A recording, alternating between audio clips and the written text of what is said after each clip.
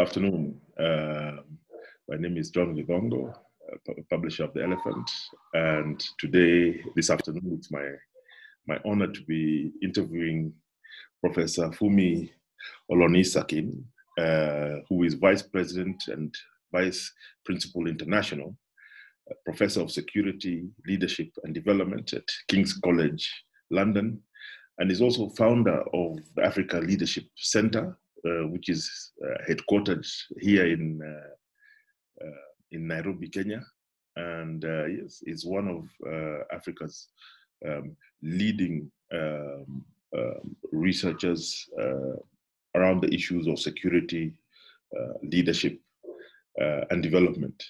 And I think you should be now, Funmi, the most senior African woman in the British Academy. Totally. Oh, wow. I haven't actually thought about it, but I searched a little bit.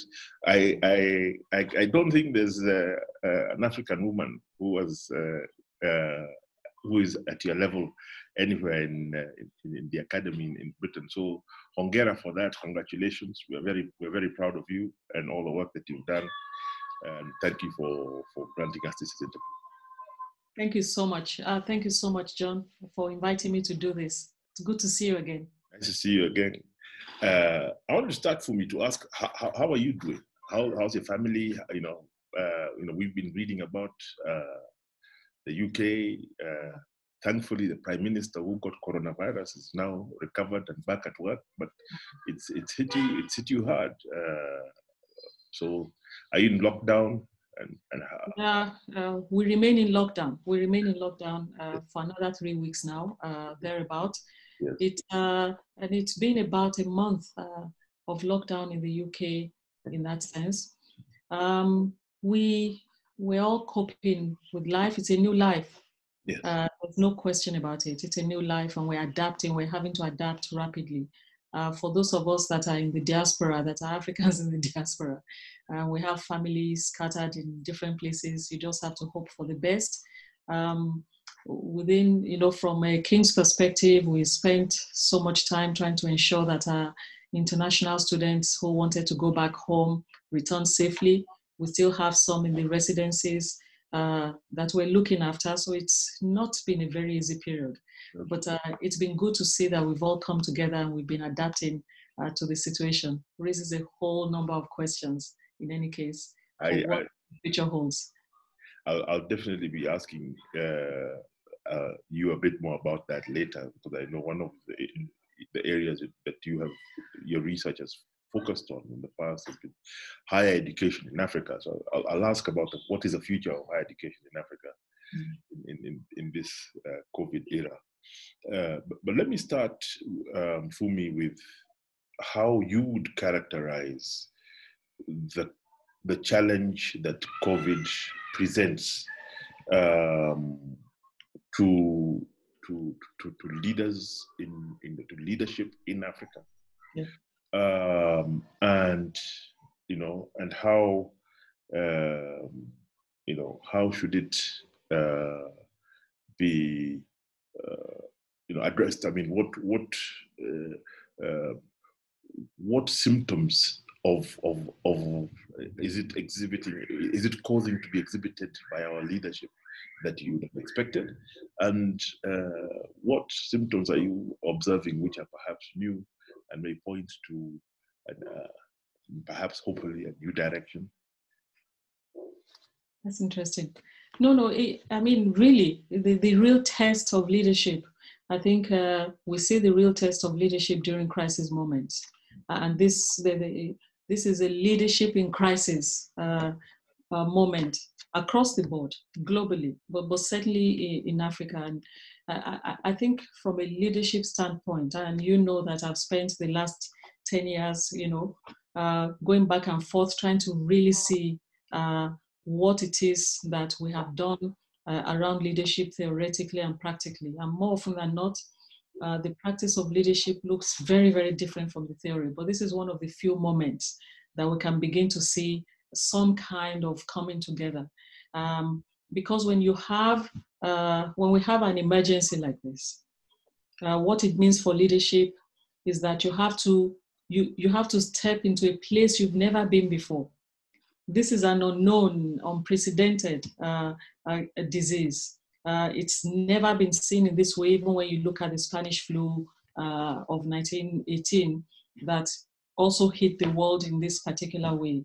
So leaders, in fact, leadership is tested at a moment like this, because you have to move from the everyday routine.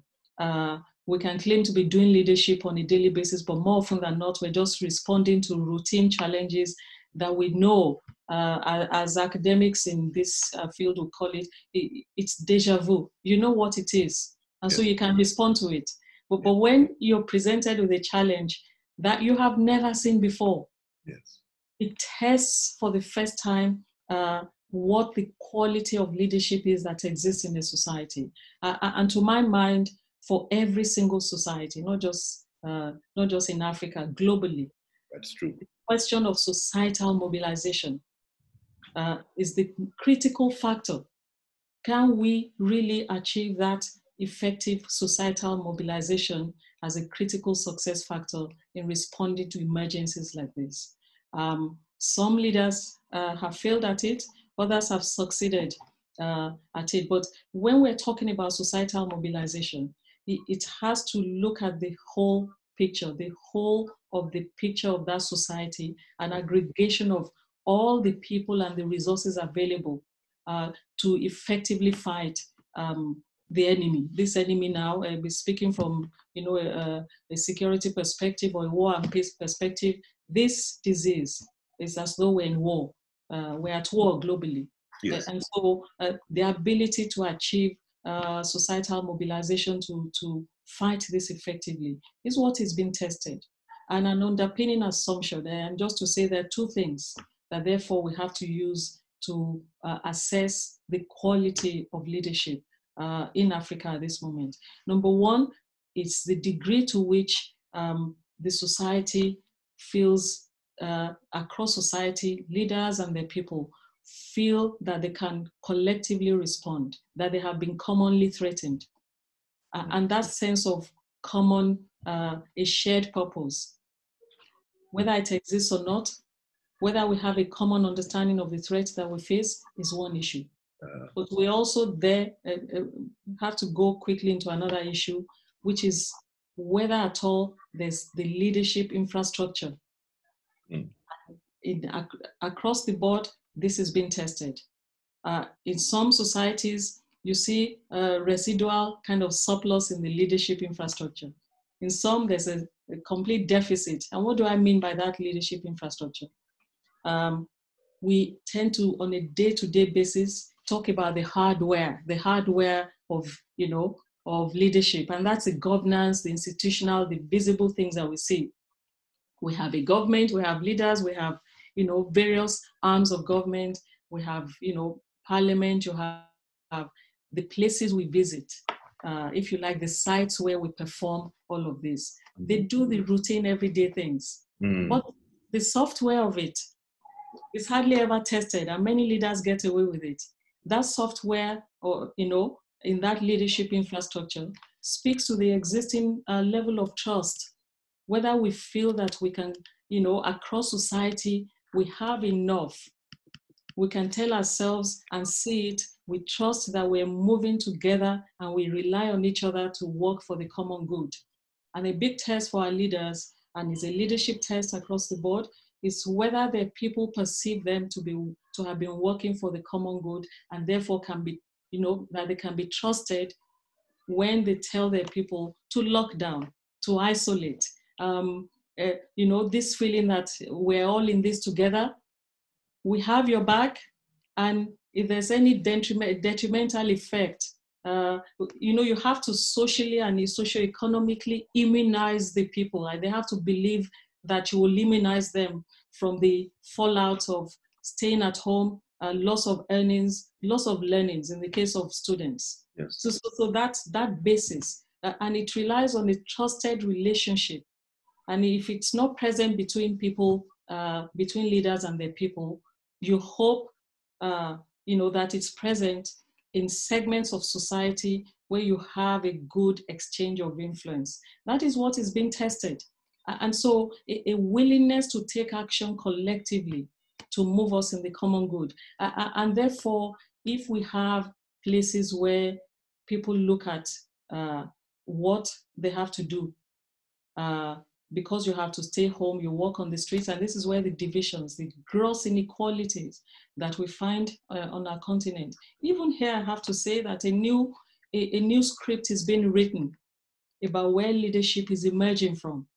A new script is being written about the people who really work for society.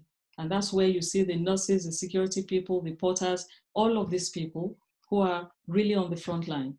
And in Africa, you are asking people, we are saying to our people, be on the front line, but there isn't that kind of protection for you. So I think governments are being tested, and leaders in formal positions of authority, they're being tested as to the robustness with which they can respond to that kind of demand. This situation demands that we see the gross inequalities and we're able to respond to it. In some of the countries, it's members of the elite group that are, flaunting their own rules, the rules that they've established. But then the vast majority of people are just at a loss to stay home. I know you and I can stay home, or at least in my case, thankfully at this moment, I just about can stay home, work from home without financial repercussions for some time. Yes. Many people from day one, self-employed people, they lose income. And if they don't have that socioeconomic immunity that tells them that they would not be the only ones who suffer, whilst certain other people are immune from that kind of suffering. So the health and the security and the development, they're all interlinked at this particular point in time. But what I find fascinating, though, is that we are having to go back to 100 years from, 100 years ago to learn lessons from the Spanish flu, which hit, as you recall, hit a lot of port cities, was as global as this in 1918. It spread rapidly. Within a period of 3 to 4 months, it devastated Lagos, devastated Nigeria, devastated South Africa.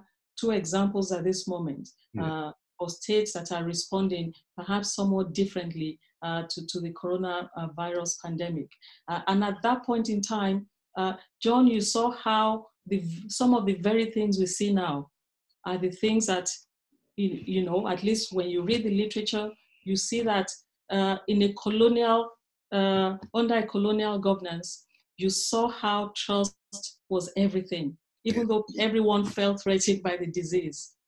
But they did not trust the system, the authorities enough to say we are sick. People hid the sickness. They died in large numbers. They ran out of Lagos in that port city. Like today, the leadership test was, how do we balance the health of the people with the economy? Those ships were coming in British West Africa at least. And so were you to protect the trade and the trade route and the people? Would you contain it? And how would you do it? But without the trust inherent in that relationship between those who were governing and the governed, many lives were lost. Invariably, you then had to forcefully get people to be tested. And that itself was a problem. Leadership emerged in a separatist environment where medical doctors were separated from, by who was European and who was native. Leadership emerged from the natives in terms of how to respond to this. We're facing a similar moment now, in the same way that you had to rely on influencers in society to help with communicating, with influencing society to manage the situation. We're doing that today. But at that time, you could see a situation where you'd say it's a colonial system that was trying to coerce or manipulate, but coerce in this case because there was no other way to deal with the fact that people were not trusting the system to report themselves that they were sick, or to allow themselves to be checked. But today we're finding places where we're using force, where our security forces are exercising that same kind of coercive power against the people. I understand as at yesterday, more people had died at the hands of our police in Nigeria than had died from coronavirus. We've seen how in the streets of South Africa, the police are, also having to resort to the same measures. This is where the hardware of leadership does not match the software of it, as I was talking about. And that discrepancy, to think that we saw that 100 years ago, and we're seeing the same sort of things now, even when governments that are well-meaning, that are leading, where leaders are making the right statements, the machinery that is in place is not living up to the kinds of leadership that we're trying to offer. I think this gap is a real gap that we have to address across our continent, even where you see leaders making the right statements and setting the right, striking the right tone. If I can ask, and as you can notice, we've just gone into a rainstorm here, so it's become a bit dark. I'll get some lights on, okay. And but Funmi, again, just gazing into your crystal ball, what do you think the implications will be of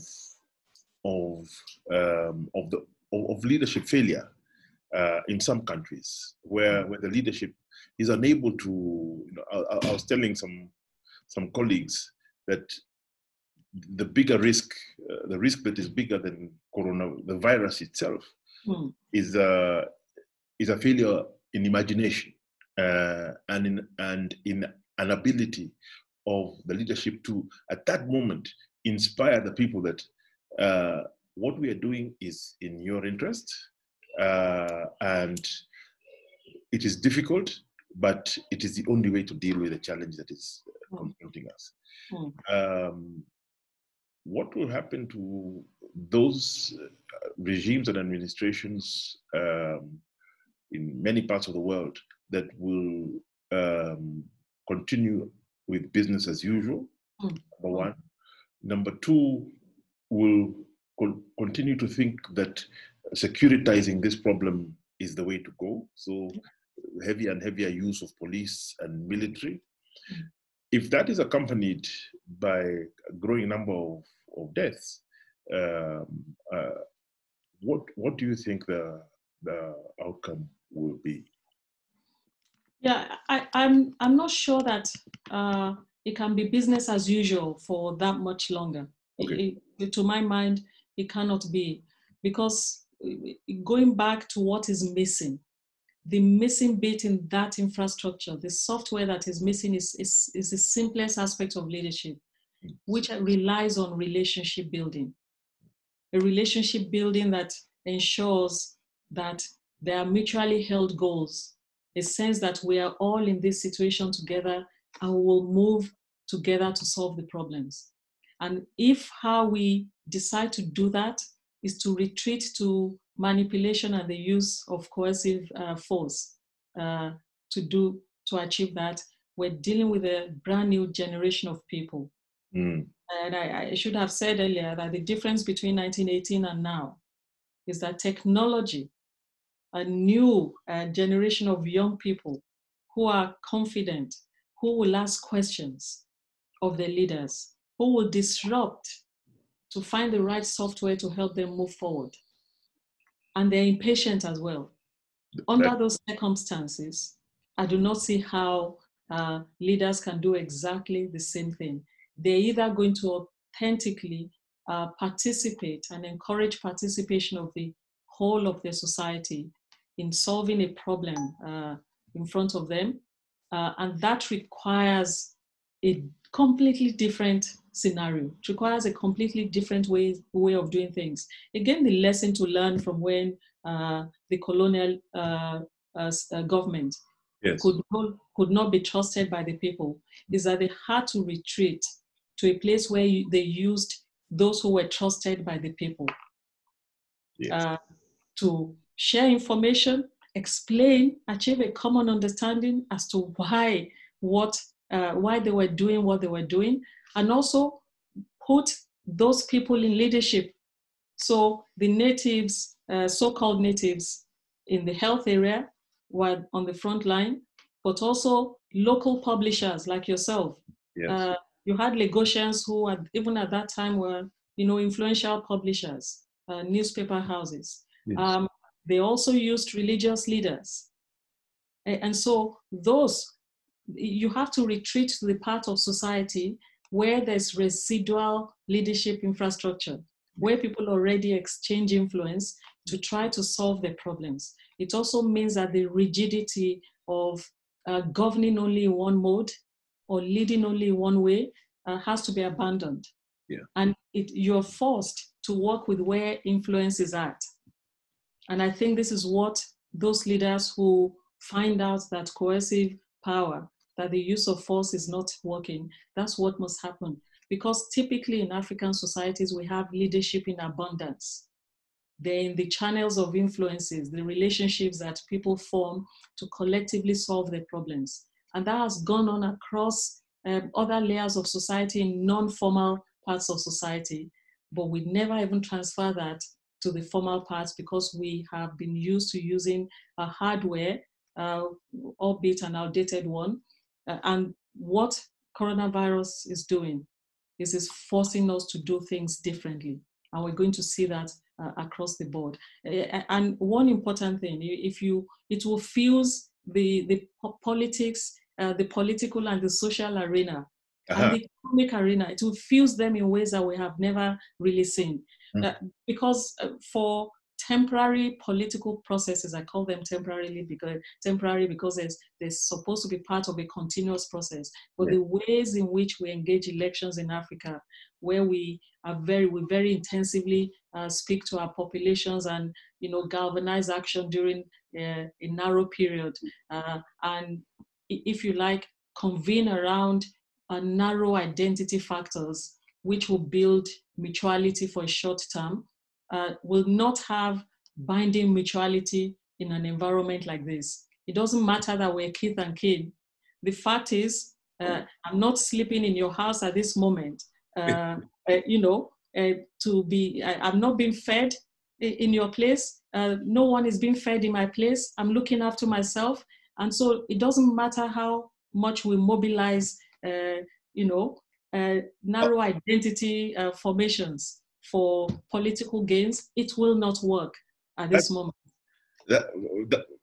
For me, that sounds quite hopeful. Though I would like you to sort of dig a bit further. I mean, our politicians, you're right, typically mobilize at most in the year running up to an election.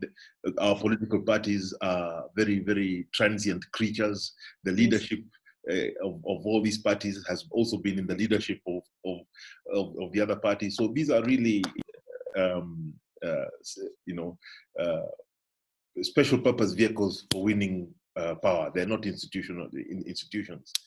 And yes, they mobilize around issues of identity. So you mobilize your tribesmen first, your clansmen, etc., and you mobilize them to win power. And once you're there, the implicit understanding is that you shall extract and it shall trickle down to them in greater quantities than it will trickle down to those who do not vote for them. But what I hear you saying is that model has also been disrupted by coronavirus. Should we be hopeful? I mean, I think now I talk to, imagine this. We don't know how long this is going to go on for. Yes. We don't find a treatment or a vaccination quickly. We're likely to have many months of particular forms of social distancing, particular forms of isolating different people and different communities of people.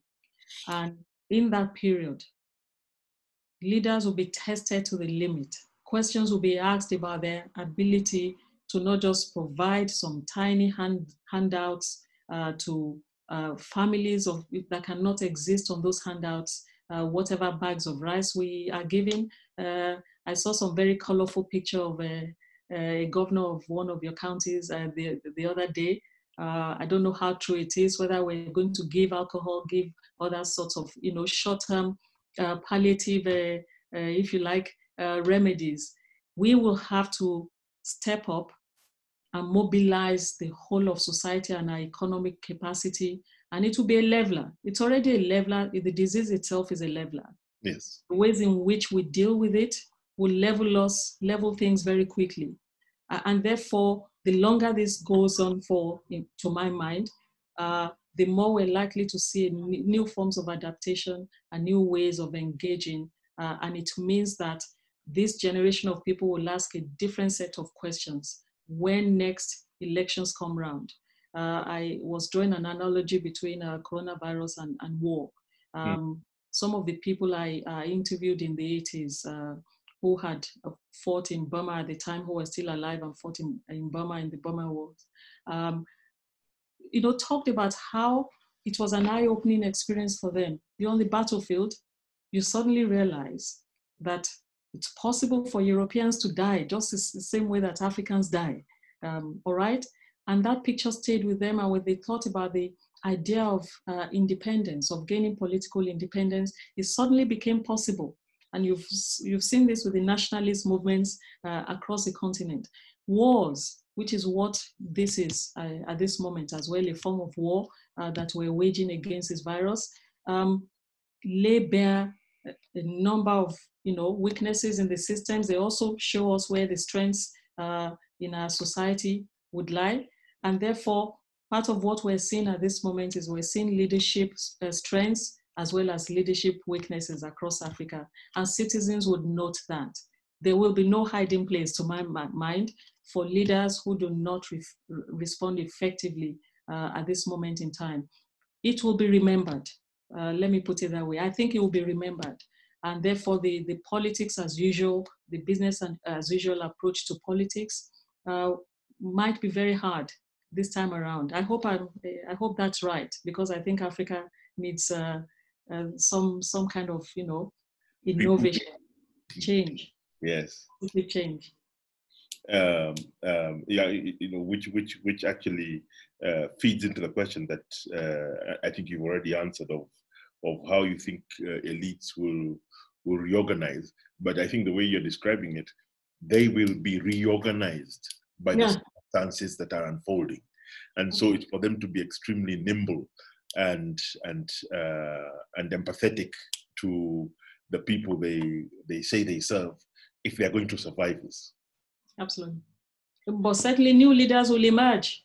Yes. New leaders will emerge who can respond. Yes. Who can be part, of society in a more authentic way. This is what whoever, wherever the influence is that responds to this in the most effective way in any society is the leader of tomorrow. Situations create such leaders. Situations make leaders, isn't it? That's right. Yeah. One cadre of leaders across the African continent that wields considerable influence over people's lives and the way they organize them and the values which inform their behavior are religious leaders. Yes. And they wield more influence in Africa and Latin America, say, than they do in England, like where you are, or Europe, etc. Their response to the COVID-19, especially to the measures that were announced in response to it, has been mixed. You had a number of, especially some of the Pentecostals and evangelicals, even some of the Catholic leadership resisting calls to stop congregating. So they're basically resisting the physical distancing that seems to be is essential to deal with this particular virus at this time. How do you think this important group will come out of this. Given that, yeah, we have seen, and you know, here in Kenya, a bit of cynicism has developed, and you see it on social media a lot, and in other countries as well, of some of the pastors who are complaining most bitterly. And people saying, listen, you people seem to be only worried about the tithe that the money that we come to give on Sunday when we come to church. And suddenly that narrative has gained some currency. And I was going to ask, this is it's a group that is more influential here than it is in, obviously, where you are. But what do you think the implications are for our religious leaders, given this? But by the way, the religious leaders are also influential here. Yes. And across different communities. It's just at the tides. If you look at the Africans in diaspora, they also have the same sort of influences you're talking about, applies in Europe and North America and other places. And thank you for this question.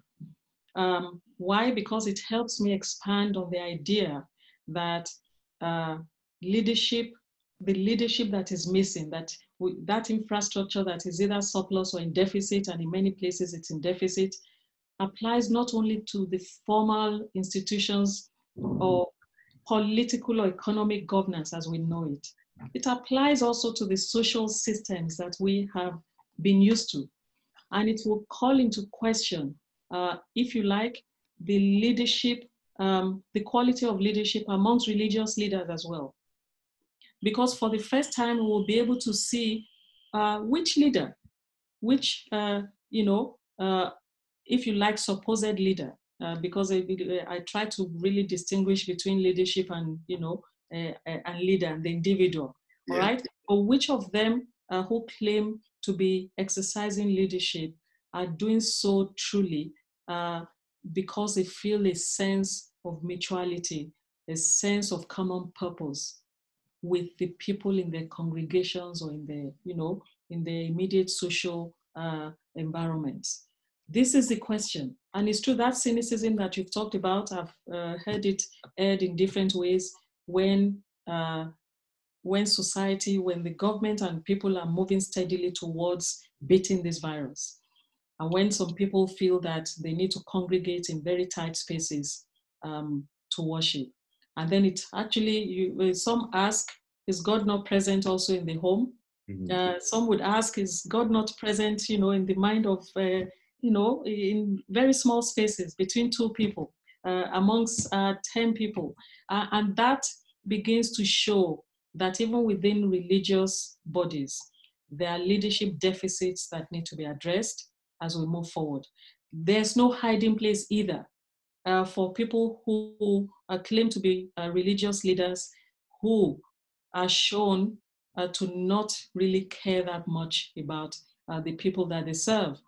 The other question that is asked about this, and I've been in different conversations where this has been coming up across the board around leadership, is how many of the religious leaders have devoted so much time to being on the front line as we speak, at this moment, to go really give palliative care to these very people that have been left out of the system. I talked about the inequality earlier. How many of these people are doing that, are present on the front lines? Questions will be asked of them, of everyone, across the board, I think. Absolutely correct. One of the observations that has been made, especially about the response of various governments in the West to the COVID-19 pandemic, has been, it seems as if the countries where the prime ministers are women, the response has been far more timely, effective, empathetic. I mean, they're just on top of their game completely. Can you reflect on this? It's also not only where the prime ministers are women, but where the ministers of health are women. There seems to be a definite. I've not studied this academically, but there seems to be a definite difference in approach between these kinds of governments and the male-dominated ones? Fascinating. I mean, so you've given me a very clear research question for my students next next academic term. But really, quite frankly, when people talk about New Zealand, when they talk about the quickness of action across the board, when we've taken some of those so-called successful examples so far, because we don't know, we're still watching the trajectory of this virus. I think there's a question there to be asked. When you look at even some of the health ministers, some of the foreign ministers, foreign affairs ministers, and so on, we have to really look at that evidence. But there've always been gender dimensions to leadership anyway. Yes. That given the socialization, the differences in socialization of men and women, leadership styles have tended to be very clearly different. Not all the time, but you can see patterns in which if women are not co-opted after being socialized in a particular way, and you will talk about leadership styles that are less transactional, that are probably more transformational. You talk about styles that are probably more democratic. Not all the time, because if you study the patterns across the board, if we move away from the idea of male-female and look at leadership patterns in either feminized or masculinized ways, you can look at those styles and you'll find women who exercise the masculinized approaches to leadership. And there's a lot of literature, fine literature around this. And then you also look at those who study androgynousness in leadership. That you see the two, both feminine and masculine, if you like, ways and approaches residing in one individual that you do not see first whether they are male or female. But I tell you why I have always thought, what I've always thought about the male-female or the how men and women emerge in leadership. Women tend to emerge in leadership, having considered all of those processes of socializations, they tend to emerge in moments of crisis. Why? Because society of followers really picture. So it doesn't matter how successful you are on paper as a woman. If society has been socialized to think about women in particular ways, very often you find that perception of society about how women do their job is always more negative than the actual record of performance. But actually in a moment of crisis, no one is thinking that this is a man or a woman. No. You just want the job done. And in the examples I have studied over time, and I've not come down very hard in one, on the side of one view or the other, because this is research that continues, shows anyway that those who are typically not seen as part, as if you like, the core or dominant part of a social identity group, no one thinks about all of that. They tend to emerge when there's a problem to be solved. So the situation makes for that emergence. How we assess effectiveness is something else altogether. But on this occasion, you can take a look at those countries and their leaders and look objectively at the achievements of those women without coloring it with any kind of gendered, perception. It's what I think about that. Thank you. You've probably, you've already answered part of this question, but let me put it to you again, because it's been an area of specific research by you for a long time, Funmi, which is, and it's early days yet.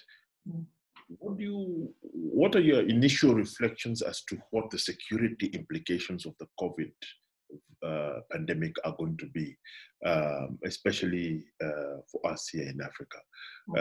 What possible new challenges will we face, and what kind of reorganization will be required to sustain security? And I mean security, not only just physical security, but security in the broader sense in terms of this one has really, raised issues of just security in terms of health, just, Absolutely.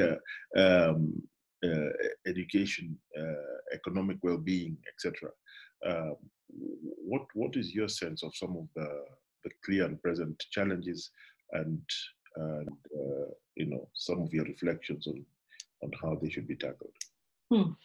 No, I think that's a very important question.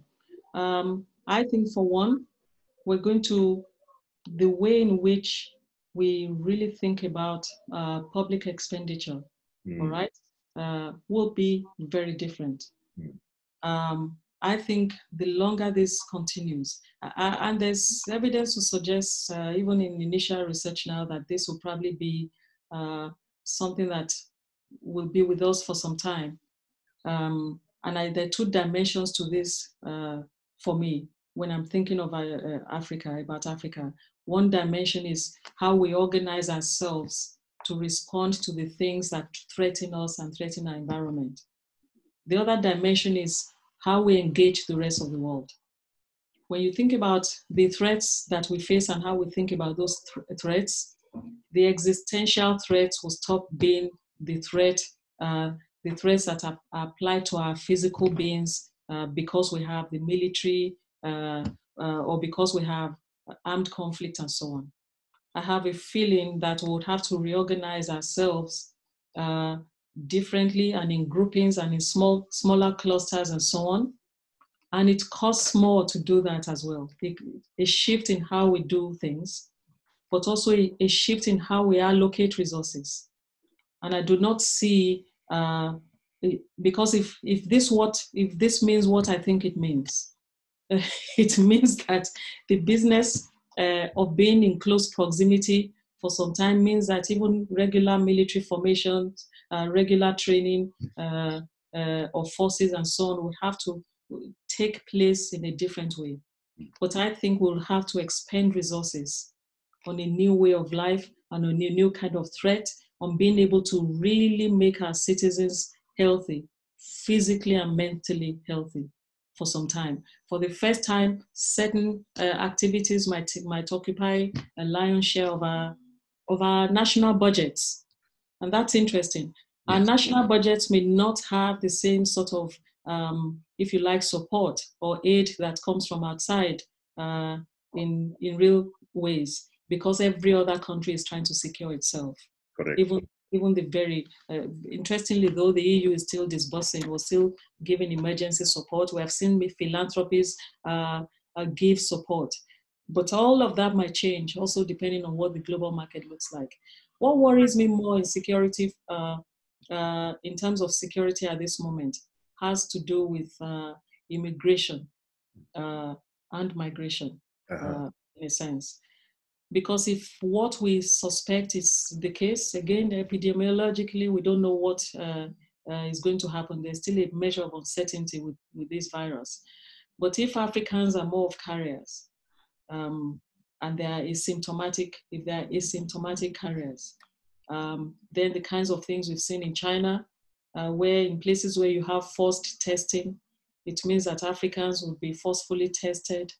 And if they're shown to be positive, they will be perceived as carriers in those societies. And actually it means that the ways in which we travel, and you cannot be going for a conference of 3 days anymore anyway, and then you have to be in isolation for 14 days before you go anywhere. Many things will change, but I think immigration rules might change towards Africans if we happen to be more of carriers of this virus. I don't know, there's an uncertainty around that. But if it emerges that that is the case, that will be a security issue within Africa, outside of Africa. But I think security would have to be rethought in very fundamental ways in which what creates existential threats will move from the ways in which we have looked at it as a state. Because states will think about territory, will think about those who defend that territory. And at the same time, we've never really been able to successfully defend any of our territories. Anyway, we have never really had that monopoly of the means of force across the board. Therefore, we still have non-state security people that carry arms. That might continue for a moment within our national context, depending on what is at stake. But I think the collective redefinition of security in a way that reflects the common good for real is what we're going to see. If this continues for longer, I think we will be compelled to think about insecurity across the board and not what works for the state in an artificially, superficially separate way from what works for people. That's not a bad thing if that happens. But it isn't indeed. I couldn't agree with you more. What this pandemic has done is also make obvious to everyone in a stark way. It's been developing for some time that we are living in a multipolar world. That we've been talking of a rising China, but we are now faced with a risen China. We are, it's a multipolar world. We have increasingly assertive Russia, Turkey, India, etc. And then we've seen the kind of response to this crisis, to this pandemic that has come out of the US. Yes, which has been leader of the free world up to now.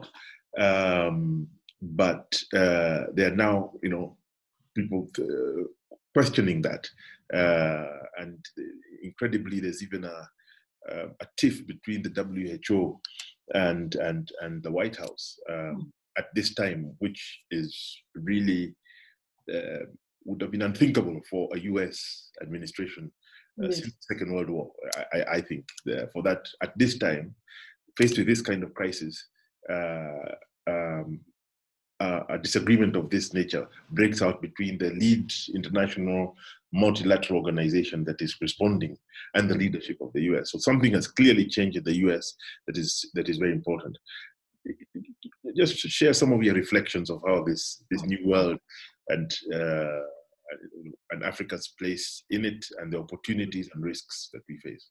Absolutely. I agree with that observation that you've made. We have a situation where clearly, even on the continent of Africa, if you look at the African Union, if you look at any of the regional bodies, have you seen, and globally as well, the EU, I've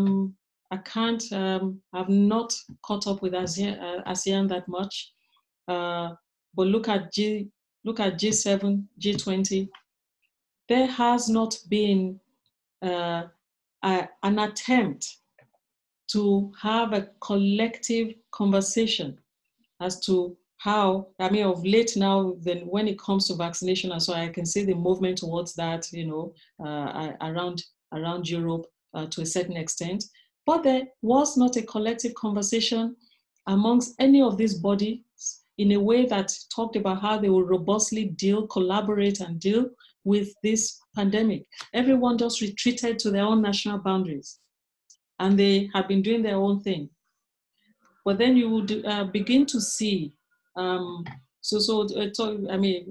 don't know to what extent is a function of gender, but at the point we're making before around New Zealand, around Germany, but you could also see an asserting of power coming from China, trying to assist Italy, everything that's been done has been on an individual, on the basis of the action of individual states. Of course, it's typical of the leadership style of Merkel anyway, to work in that way.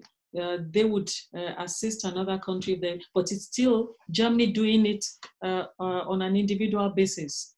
And this is the world that we're in. And it says something if there has not been some kind of collaborative way of dealing with a major global emergency. It talks about the state of the world. Right. And it also talks about the ineffectiveness of a leadership infrastructure that relies on the hardware of institutions and so on.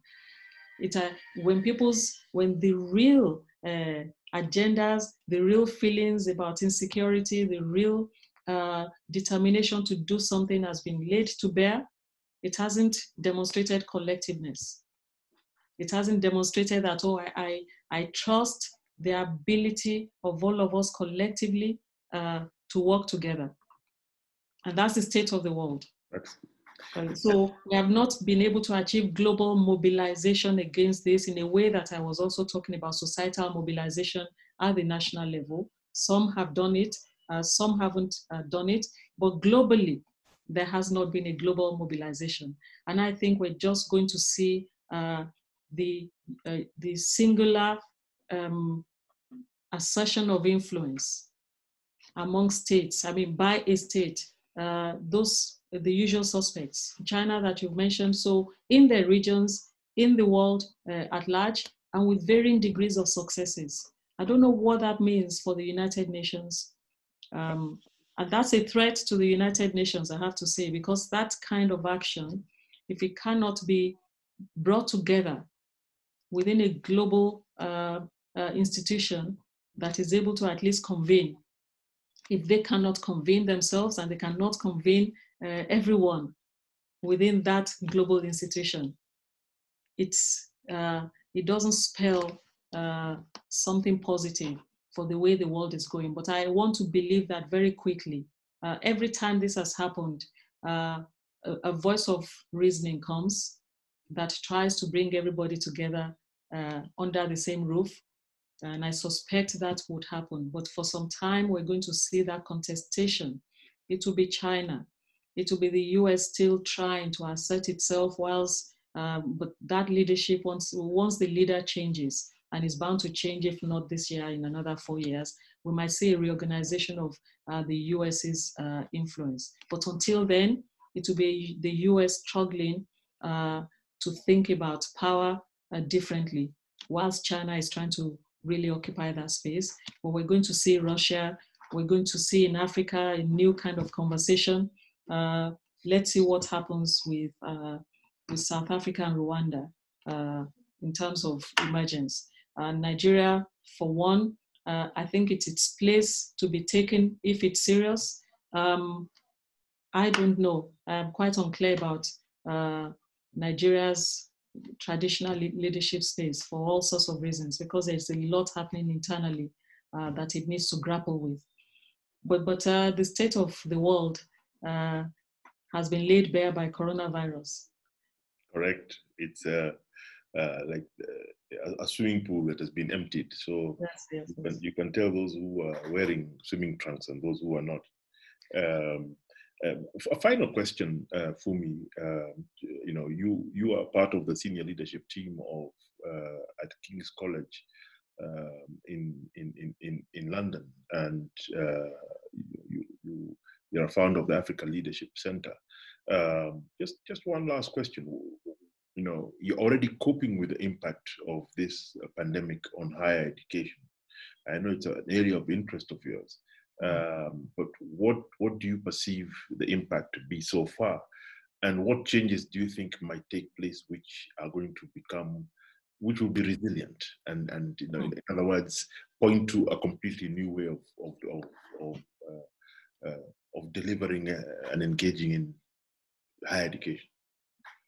I absolutely. I mean, you've just touched on what is not just it's a big area of interest for me at the moment. It's also a big area of concern. As someone who's in charge of international affairs at King's College London, as you know, King's has, it's one of the Russell Group universities in the UK. We have a large number of international students. We attract students from all over the world. We have in the range of 11 to 12,000 students from 150 countries. And then we have a large number of home students as well, European students too. So already Brexit raised uncertainties before now about what will happen to our students from Europe. There are many other universities in this situation as well, but so in policy terms, the United Kingdom relies and prides itself on being able to attract students from different parts of the world.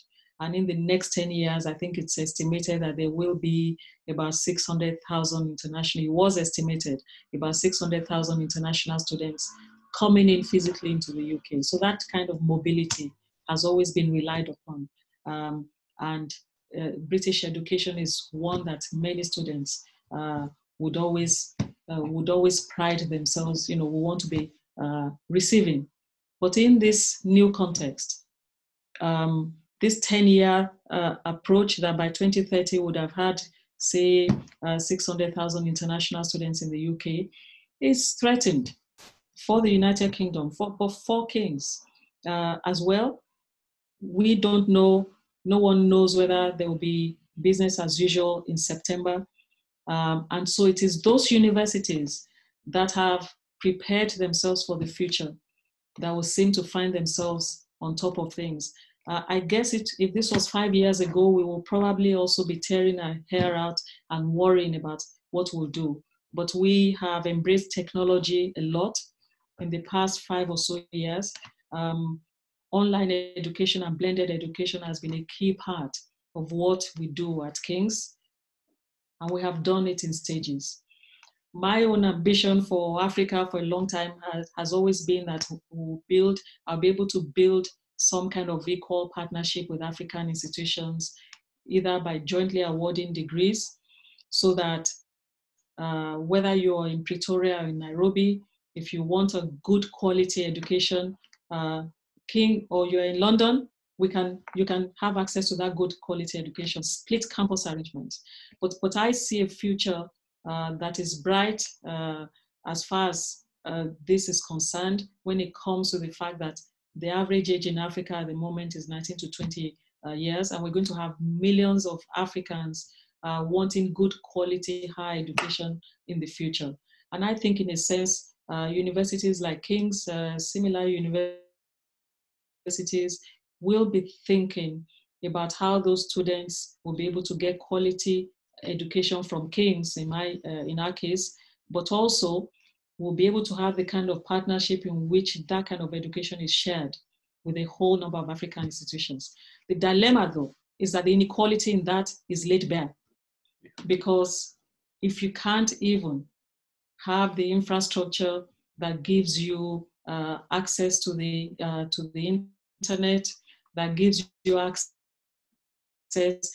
how on earth are you online? And this is really the challenge now for many of us. It's part of the insecurity that I think governments will have to address. So when we think of public expenditure from now on, that is a canker that has reared its head, and our countries across the board, we have to think about this, building this capacity very quickly, because with an average age of 19 years, it will be terrible if we cannot deliver good quality education to our citizens, to young Africans. I'm passionate about this, and I hope that I'm convinced I will find a way forward. At King's, we're thinking about this constantly as well. Thank you very much, Professor Funmi Olonisakin. Thank you so much for your time. That was very, very insightful. And I look forward to chatting again. We're in lockdown, so I know.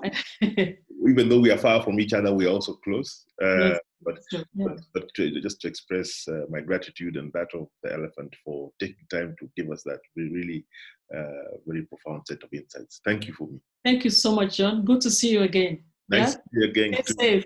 Thank you. You too.